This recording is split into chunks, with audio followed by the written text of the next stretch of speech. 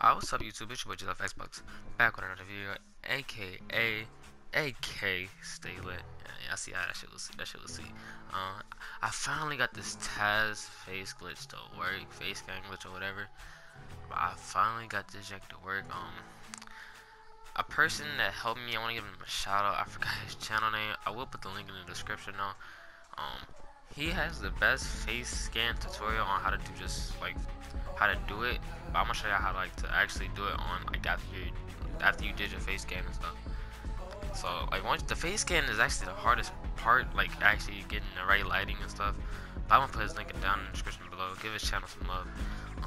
We are approaching this 500 subscribers, 1K subscribers. But this it took me about 3 hours, bro, to get this glitch, bro. Like it took me a while. It took me about. I started at like 10 o'clock and I didn't get it till like 1 o'clock. Yeah, that's I don't even know. But this thing was hard. You have to get like the right amount of light. Like you don't want too much light, but then you don't want a lot of light. Like, and then you want to put your like you don't want none of your hair showing. I kept showing my hair by accident. And you want your chin at least like 1 inch from like the little circle that they show. But since 2K is dead, my schedule will change. I'm trying to get this like being active for y'all, but my schedule will be changing like very soon. But you see, once the dots like pop up on your face like that, once you get past 36 and 40, and like it gets past, if it stops at 43 and not 44, you got it. If it stops at 36, you're hit. If it stops at 44, you're hit. You gotta close out.